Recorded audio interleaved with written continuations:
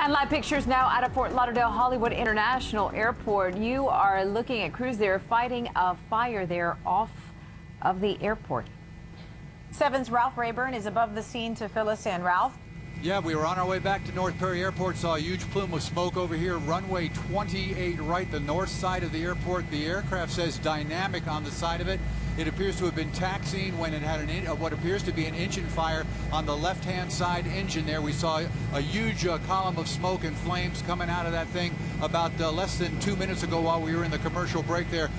Quickly responding units here, the foam trucks from Fort Lauderdale Airport responding out here have doused the flames. We've got 4 units out here right now, along with other personnel. It was unknown exactly who or what was on board this aircraft, but you can see that one of the chutes there deployed there to let the folks get off the aircraft, whoever those people were. We'll bring the camera back out and look around here just a little bit to the right. I'm being told just to the right there, up and to the right, and you can see a bunch of people here, unknown whether how they were involved, but you see a lot of folks right here walking back towards, on the tarmac, back towards the terminal.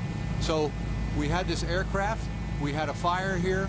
They have extinguished the fire now. Looks like they brought it under control. We do have fuel leaking, we're hearing, on the runway or on the tarmac here.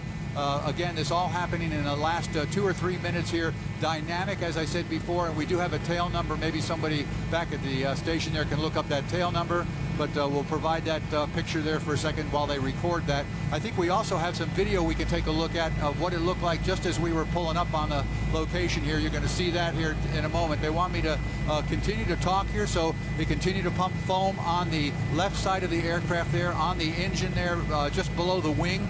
You can see that they have pretty much brought it under control. Every once in a while they will slow down the stream of foam that they are putting on it to make a determination if they have extinguished it. A lot of steam and vapor now coming from that engine.